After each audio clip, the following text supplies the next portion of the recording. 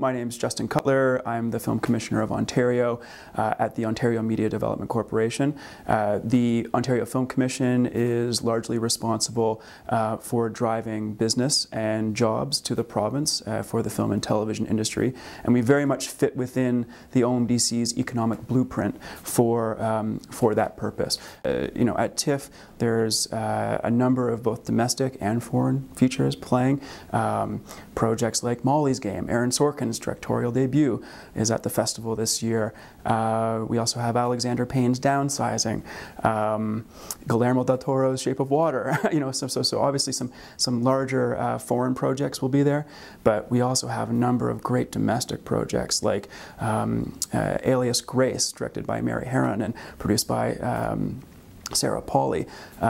We also have Indian Horse playing at the festival, and the animated film The Breadwinner. And I think what this really shows is how diverse Ontario's creative talent actually is and how exportable our content is to the international marketplace.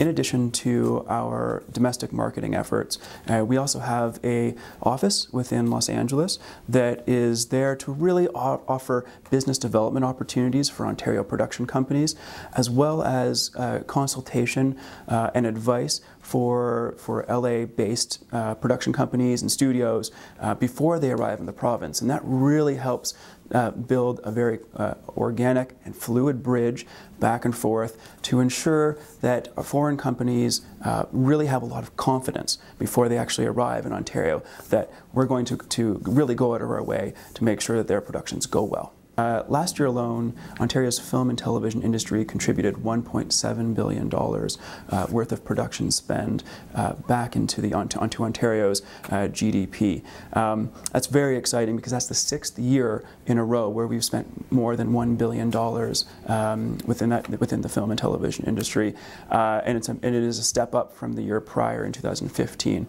We were very pleased also to see that there's a nice mixture of domestic and foreign productions taking place in the province.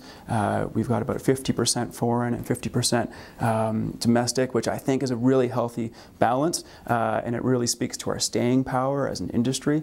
And I think this is all really a result of having a world-class infrastructure at our fingertips. I think what's exciting this year is although we cannot release the official production stats at this point, we can confirm that over 260 location packages have been created for the province, which is on par or slightly above where we were last year, which is always a good indicator for the strength of the industry.